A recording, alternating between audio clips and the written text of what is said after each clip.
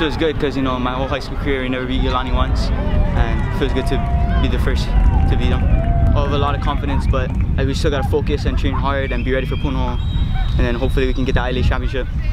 It gives a big boost, a big confidence, a lot of confidence in the boys and so forth.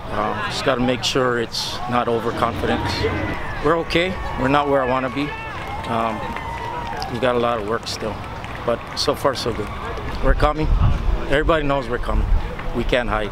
Before was we snuck up on people, but I'm not gonna be able to do that anymore. It feels great, you know. Everyone's just been, you know, like sleeping on us, but we're really here this year.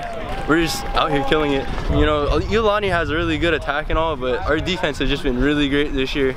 I say we outmatched them because the score shows it. This gives us a lot of momentum. I think we have a real good chance against Punho, and it's gonna be a good game.